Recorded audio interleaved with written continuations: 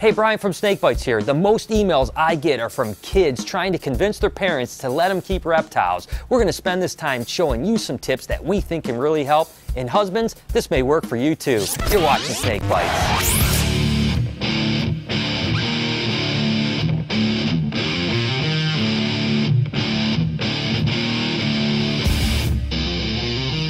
If you guys are looking to convince your parents, your significant other, or whoever so that you can get a reptile, we have a few ideas for you, starting with number 5.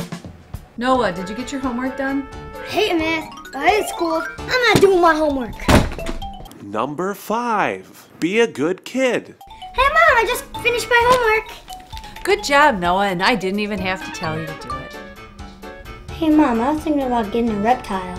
A reptile? What kind of reptile? A 15-foot croc. What? Are you kidding me? Number 4. Be reasonable. I've been thinking, yeah, maybe a 15-foot croc is way too big. But what about a corn snake? Yeah, I think a baby corn snake is a lot more reasonable than those other things. Noah, did you feed the dogs earlier today? Yeah, I did that earlier.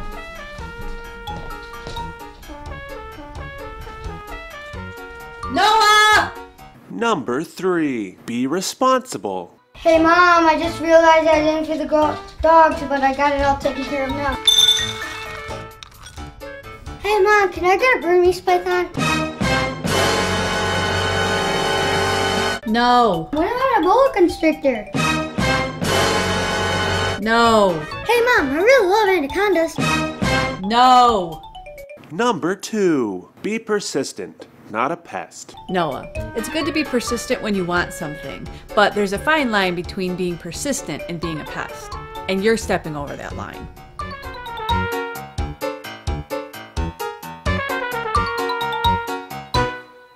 Number 1. Education.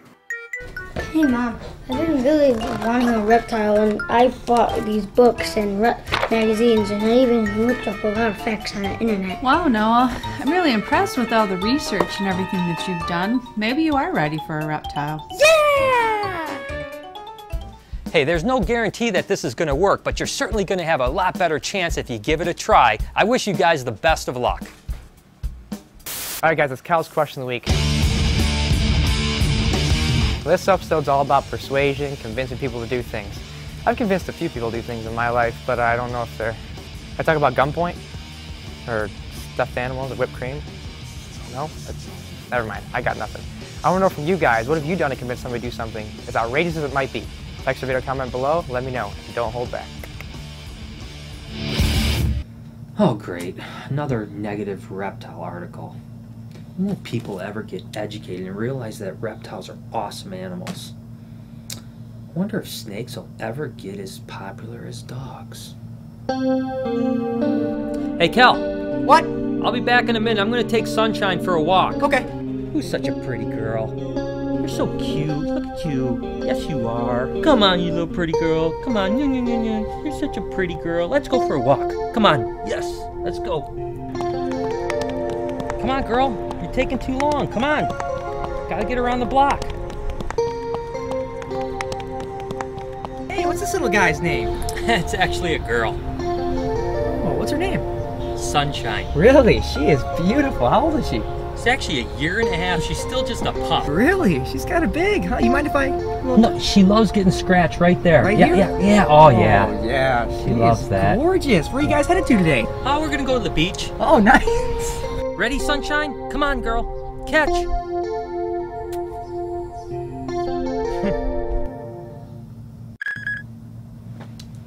Oh, look, a bird attack in Maine. I'll take it. That's reptiles 1, birds nothing.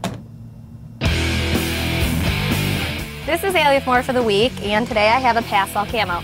You got to keep up with this one. This one's a little bit difficult. It has pastel, super chocolate, and pinstripe in it. It's very friendly.